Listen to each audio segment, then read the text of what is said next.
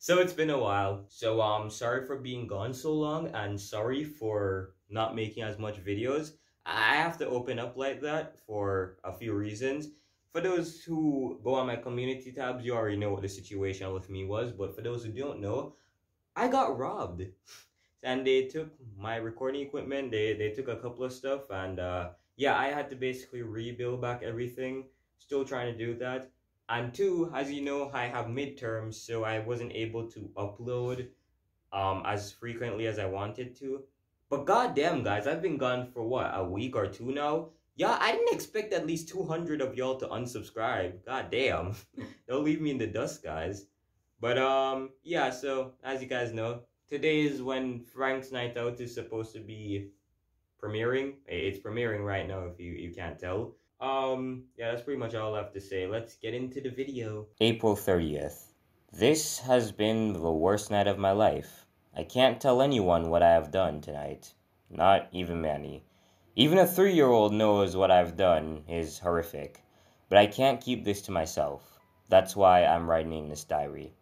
To keep my sanity.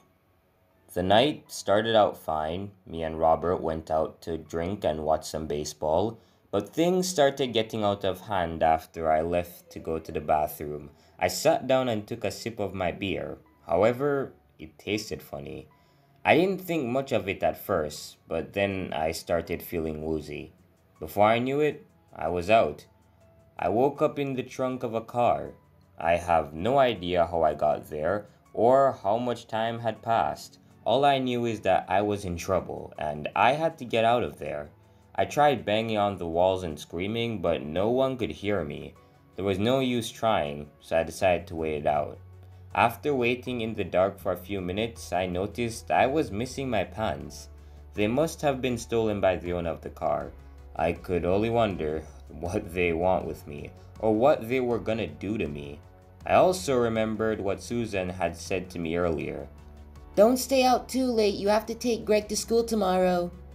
Looks like that's not gonna fucking happen, Susan. After around half an hour of driving, the car finally stopped. I overheard some talking from outside, but I couldn't make out any words. Suddenly the door was opened. A man tied a bandana around my eyes and led me into a dingy garage. I could tell I was in the bad part of Plainview. I had only been here to buy some weed sometimes for when Greg is an asshole or when Manny goes on his rants about Fox News. I'm not gonna lie, I was very scared. I was then led into a room and kicked to the ground. Then my blindfold was taken off. I couldn't believe who was in front of me.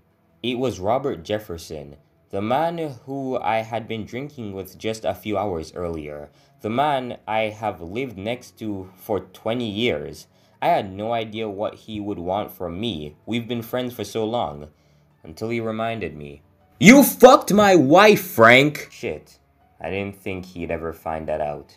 Yes, me and Linda had an affair. I can't deny that. But it only lasted a few weeks, since neither of us could live with the guilt. But still, I had no idea how Robert could have known, until he said, Manny told me. Manny, that little shit, had apparently walked in on me and Linda and then called Robert a cucktard. How does he even know what that means? Honestly, bro, fuck Manny. Anyways, Robert clearly didn't take that news well. He kicked Linda out and Rowley is now in therapy. You ruined my life, so now I'm gonna ruin yours. He had no idea how correct he was right there, and I would have never guessed what he meant by it. Knock him out, Benny. What? I had a short bout of consciousness, but couldn't grasp what was going on. The world was spinning. All I heard was beeping and the muffled sounds of some people talking. I fell asleep again, dipping in and out of consciousness every so often. But still, I couldn't understand what was happening. The last thing I recall was being dragged down the hallway. I woke back up in some kind of gender supply closet, with a searing pain in my lower half. It took me some time to be able to grasp the situation. Reaching down, I felt my burning groin. Yeah, it was gone, reduced to atoms. There was nothing there. I was so smooth. So horrifically smooth. My penis was gone! I was in shock, to say the least, but I couldn't just lay on the floor and cry about my missing penis. I had to get out of here. I mustered up the strength I still had to pull myself up and peer through the keyhole. It seemed that the only thing keeping me in was a locked door and that Benny kid guarding it.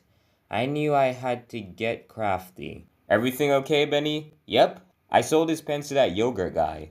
Yeah, so my pants are now in the hands of some yogurt guy, whatever the fuck that means. There were more pressing issues at hand. I searched the supply closet for anything that I might be able to use. The closet didn't have much, mostly just cleaning supplies, tools, and for some godforsaken reason, a half-empty bottle of lube. Armed with a mop handle and a bottle of Windex, I was ready to come out of the closet. I mean, make my escape. Yes, I tied a cloth around my head to look more badass. Yeah, I know how fucking stupid I am. The door was locked, so I had to somehow trick Benny into opening it up. For some reason, this was the first idea to pop into my head. My cockhole is leaking! Somehow it worked. Benny ran to get some duct tape for my issue, and when he opened the door, I attacked. After knocking Benny unconscious with my mop, as well as possibly blinding the poor kid, I picked up his shotgun and snuck down the hall. I definitely wasn't in the same place I had been before I was knocked unconscious and my dick was detached. Didn't take me long to find out that I was in the basement of the Jefferson's Country Club. But why would Robert take me here? I quietly moved toward the end of the hallway, where the staircase is. Right now, I was on a mission to retrieve my stolen schlong, but I had never been down here before. Still, I heard somewhere that a penis can be reattached if it happens within a few hours of amputation, so I continued forward. I figured my manhood had been hidden somewhere close to Robert.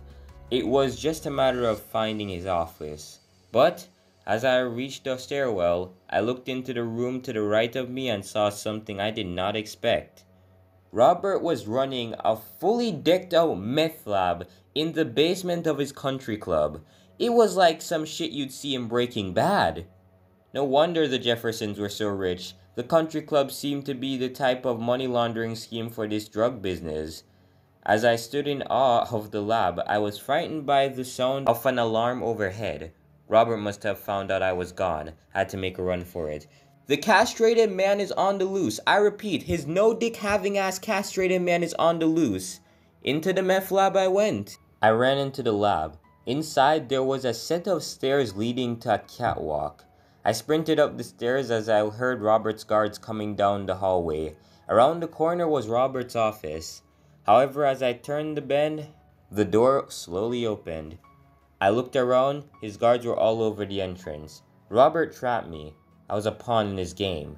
Menacingly, he stepped onto the catwalk. Well, well, I've been expecting you, Frank Heffley. Why don't you follow me into my office? I had no choice. After being ordered to give my shotgun up, I sat down in front of Robert's desk. Robert took his seat at the other side. Robert began to lecture me about how he planned the revenge out. He had started plotting weeks ago and revealed something shocking. Linda wasn't kicked out of the house. Linda was dead. And I'm gonna be the next one to go, after he's done torturing me at least. For now, Robert stated there were two things he wanted me to see. I couldn't believe my ears when he listed the first course of action. I am going to eat your penis, Frank. But Robert, wouldn't that make you gay?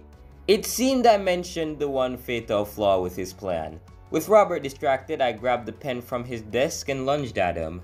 I stabbed Robert in the neck with his pen and hid behind the desk. Picking up his pistol, I prepared for a shootout with the guards.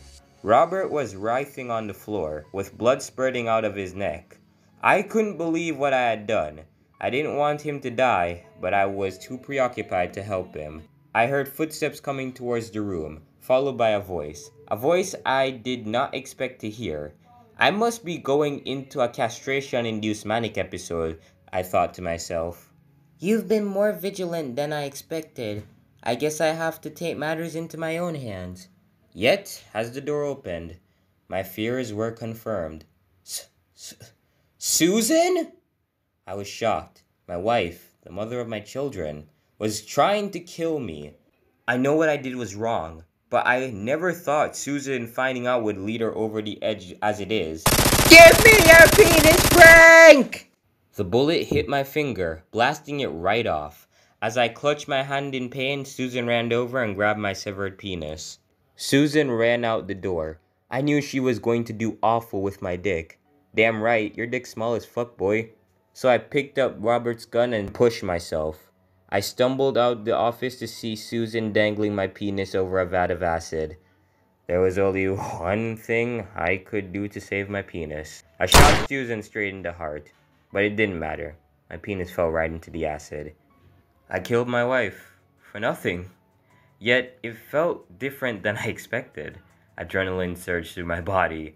The idea of taking a life was so horrific, so taboo yet so exciting. It was a pleasure greater than any orgasm I have ever experienced. I was filled with the urge for more.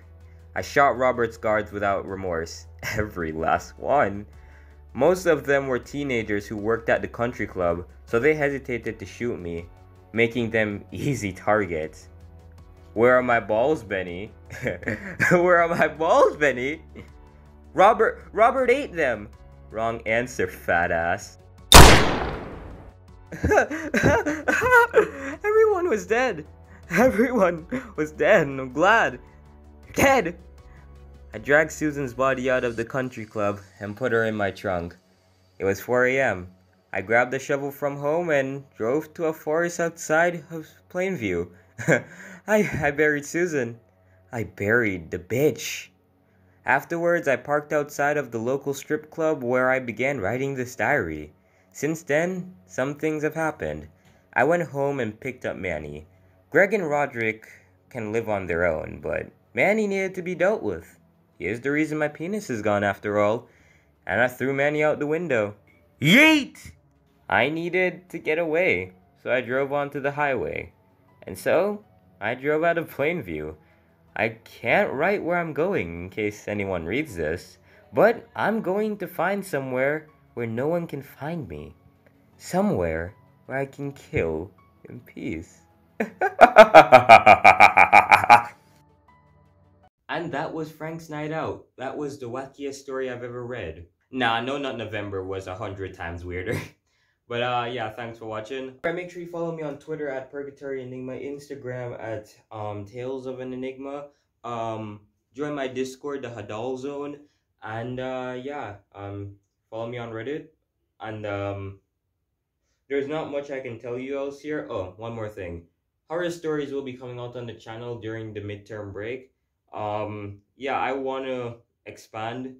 Don't worry. As I said in my plans for 2022 video, like as I said, not gonna stop doing Diary of a Wimpy Kid, but I am gonna do horror content. I am gonna do that because I do want to. All right. That's all I have to say.